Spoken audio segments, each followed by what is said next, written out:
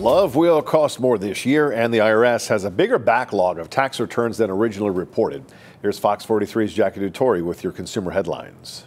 While millions of people have already filed their tax returns for this year, millions more are still waiting for last year's refund.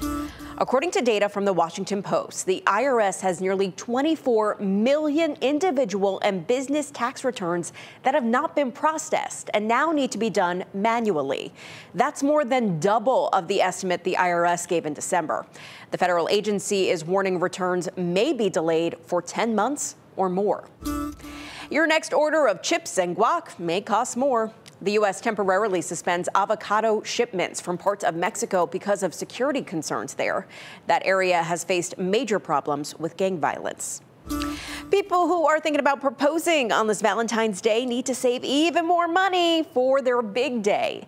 The firm Wedding Report released data that shows couples should expect a 15% increase in their expenses for their weddings. The average wedding will rise in cost from $24,000 to around $27,000.